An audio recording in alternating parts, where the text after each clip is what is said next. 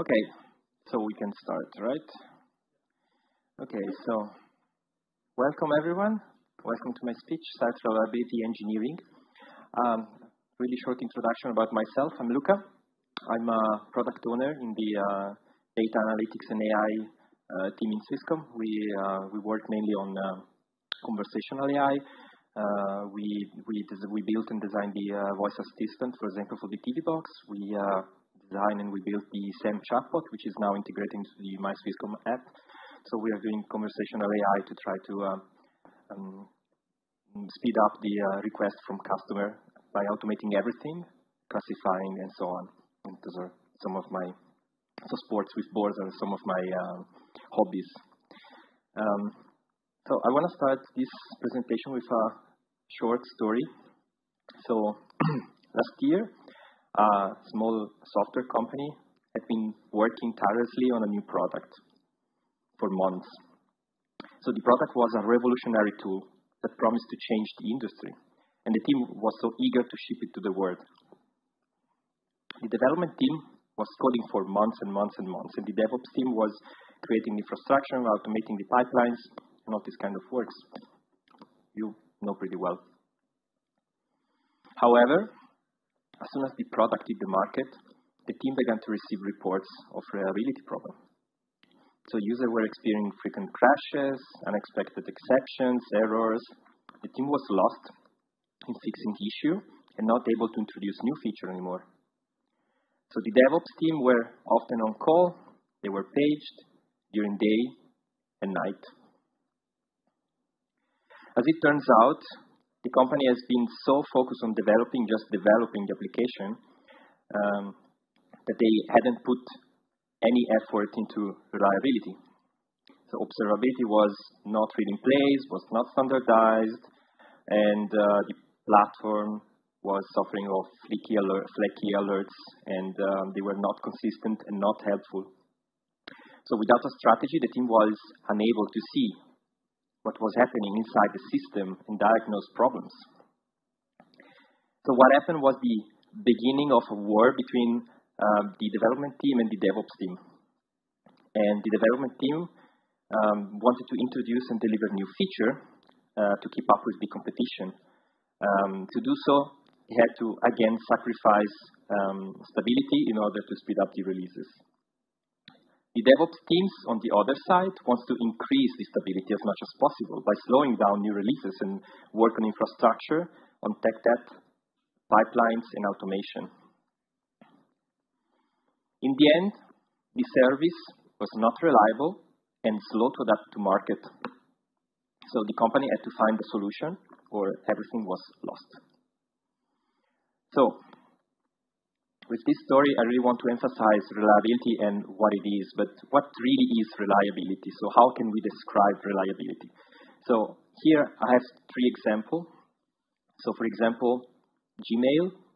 I guess most of you are using Gmail, right? How many times have you seen Gmail down or was not responsive or was not working? I think really a few times, right? Also another example, like a more Swiss one, the SBB app. I think it's really like a core service, right? For them. It's really like a crucial service. So it's not so often down. Can happen, but not so often. And I also guess that e-banking you're all using. It's always up, right? It's really, Yeah, that's why, this example is like, going down. Okay, but anyway, it's something that you really would like to have always up, right? Should be reliable, okay? Yeah. So, for these kind of services, let's say that we want to increase reliability, okay? How do we increase reliability? So one of the frequent joke in IT is don't touch running system, but can we really do it? I think no, because right now we cannot really add any new feature. So, does it make sense? No, because this limits our business. So, anyway, most reliability problems will come also from changes, and so that's why we want to introduce new feature, but this will introduce new changes, and this will introduce new reliability problem. So the company from this story, started to look around and so on, and one of the developers came up with this idea of trying out SRE and some SRE discipline. And what really is, so SRE can be one member of the dev team, can be one dedicated role. It's a discipline. It's not really that strict, so you can redecide. And why do you need a new role, or why do we need this kind of role? I think that you need someone in charge of it, because if nobody's really in charge, then nobody is. Okay, so you need someone that really take care of that. And the official definition of SRE is this one from Google. So they invented the discipline, and it's what happened when you treat operations as a software problem.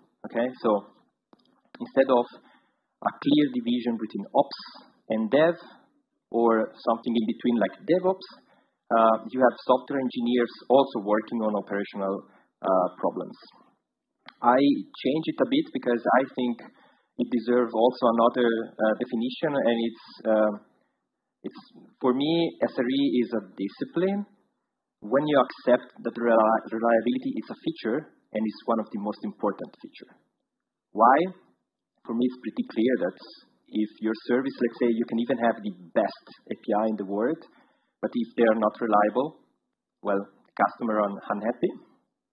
First of all, you will lose the customer, so this you will have a loss in revenue, and even worse, sometimes can be that you have also customer churn, so they complain about you on social media. That's even worse. Sorry for the wall of text, but those are some of the key topics for an SRE. I just highlighted some of them because we don't have that much time, and I just want to discuss about some of those topics. Okay, so for SRE, we said that reliability, so is in charge in reliability. So how do we measure reliability, and how do we set the proper target for reliability? Does it mean that the service needs to be 100% up? So I don't think so, because this is not the right reliability target. So nothing is 100% reliable in this world. So only pacemaker, or almost 100%, nothing else. So 100% is really the wrong reliability target. And if you think about your network at home, Wi-Fi, 4G, 5G, nothing is 100% reliable. So we need to set the proper reliability target. This is an example. So this is a table from Wikipedia. So some examples on how much time of downtime you have when you set the reliability target. And as you can see, if you set something too high, like 5 nines, you have like 5 minutes. Have you ever been on call with other engineers to try to debug and figure out what's going on? 5 minutes are nothing. Okay, so be really wise when you decide your reliability target. So for measuring the reliability target, by the way, we need something that we can measure, that we can quantify, okay? And for that, let's introduce the SLI concept. SLI is a service level indicator, okay? And like this is a bit abstract, what it is. Those are all examples of SLI, how to define them. If you have a service based on request response, maybe availability and latency are important for you. Especially if you have some core services, availability is pretty important. If you have some data process, then it can be the correctness or freshness, some ML ops, maybe application or so on, they check the data. Or maybe storage can be throughput, if you have maybe a streaming app. Those are all examples, there are many of them. So you can redefine the SLI as you want. So those are some real examples, let's say. So it can be a proportion of GET request, the status code of an API call, okay? And also, I wanted to highlight this one. It's always said measure at the load balancer, because it's really like you really need to put yourself in the customer's shoes, okay? So you really need to think, okay, how our service acts from the outside. Once you define this, then the SLI is pretty simple. So this is just the difference between the good events and valid events, and that's a percentage. So it's a percentage because You can define many SLI, and they are all at the same. So it's easy to compare SLI. And to make a concrete example, it's really easy. I think most of you, they know or they use Prometheus. That's a really simple example, super simple. It's just the proportion of good events divided by all events. Now that we have an SLI, okay, what can we do? We need to introduce the concept of SLO, which is the target. So SLO is the objective that you want to reach with this SLI. So let's say that we have an availability SLI. We want to reach 99% of availability, for example. SLO are usually based like a moving window of like 28 days, usually 28 because this balance weeks and weekends, for example, it's usually 28 days. And with that said, finally we can define our SLO as something like this. Something easy to understand, and it's like, okay, we want to fail only one request, over 10 requests, for example. And this is our reliability target. So this is our SLO. Now we said, okay, this example said 99%. Okay, what about the remaining 1%? What are we doing with that? Yeah, that's pretty simple. The 1% remaining is the error budget. So the error budget is a new concept in SRE it means, okay, we can fail on 1% of the time. Okay? And as you can see here, there are some examples. We can, for example, in this 1%, we can release new feature. We can expect some system change. We can plan some downtime for upgrading other stuff. We also need to consider inevitable failure in outgoing network. For example, if we're using some external API, we also need to check before setting our SLO. Of course, we need to check the SLO of the service. Let's say that we are using Azure, AWS. They also have they also usually have SLO or availability target. And of course, they are not 100%. You can also do some risky experiments during this in this time. But yeah, there are many stuff that you can do, and like I showed before, in this huge wall of text, you can also have try out many new stuff or reduce technical debt or so on. And yeah, those are also some examples. And with this 1% can also be that you use it for maintenance. So in fact, what we are, let's say, doing in Swisscom or in our team, so the SLO are managed by the product owner. So the product owner, they own the SLO because they really understand how the API works. They really understand the problem, and they can set the proper reliability target. Okay, so they decide in the end how to spend this error budget, and they also are, let's say, forced to act when the error budget completely run out. Okay, let's say that we constantly burn the error budget and we run out of this 1%, then it's clear that we need to work on reliability instead of new features. This is just an example of so this is a classical model, right, with SLA. So usually, SLA was, still is, but one of the way to define a contract with clients. And there you really set a reliability target, which is, let's say, fixed. Okay, so you sign a contract and you say, okay, we will be 99.9%. Of the reliability target is 99.9%.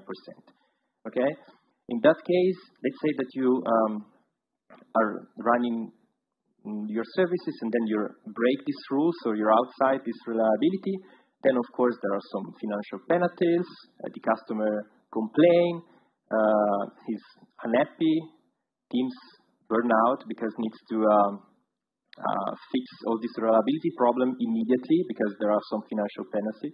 So yeah, this doesn't really work that well. Instead, with the SLO, it's something that you can really adjust. So it's something a bit more, there is a target, but you can really shift it while developing the solution. And the error budget is something that can also change. Can also be that we adjust the SLO.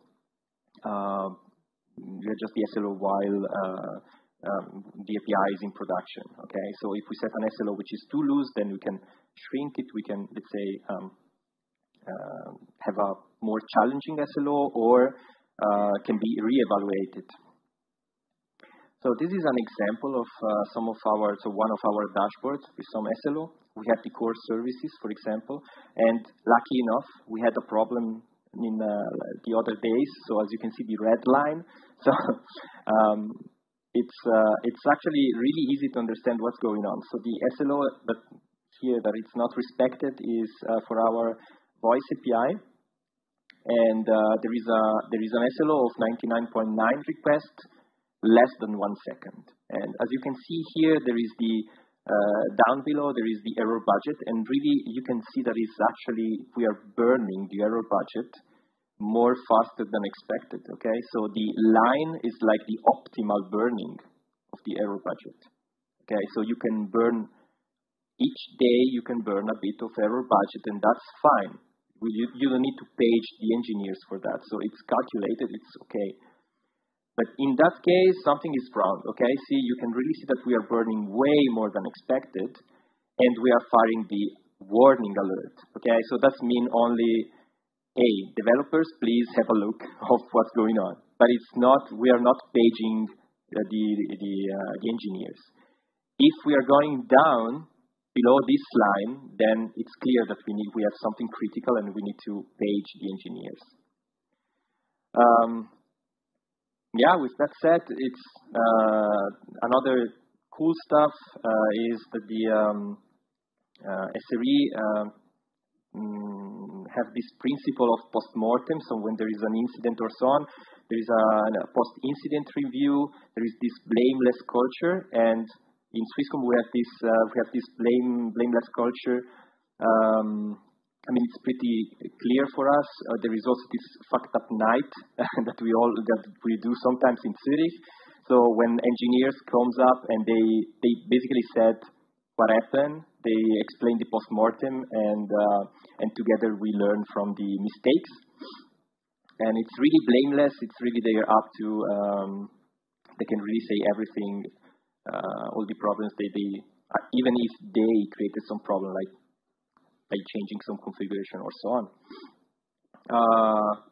Yeah, like I said, they are really open. I mean, the post-mortem are open to analyze for everyone and to check. And yeah, we usually tag the name there, and it's really, again, blameless culture. So we don't blame anyone, and we learn from our mistakes. And that's it. So in the end, the company, after checking out some SRE techniques and some of the SRE methodology, they finally were able to ship a product in a reliable way. And engineers and DevOps were happy. And yeah, they had a party in the end, and they finally did it. Thank you.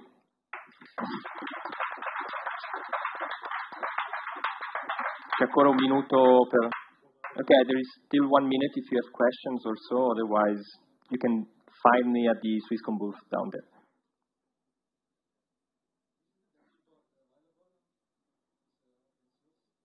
Yeah. So we are using a tool in. Sorry. We are using a tool and. Okay. Simple question. Yes. Is that dashboard available online? Is it open source? Or? Yeah. So we are using a tool to generate the definition for all the SLO and so on, and also the dashboard. It's also open source. Yes. So yeah. Yeah, because the permission rules can be complicated to maintain all those rules, because there is this multi-window, multi-burn technique. technique which is pretty complex. So it's a set of rules. If you burn more than X error budget under some specific time, for example, so you need to create all these rules by hand, and they can be complicated to maintain. So usually they are generated, yes, and also the dashboard. Yeah.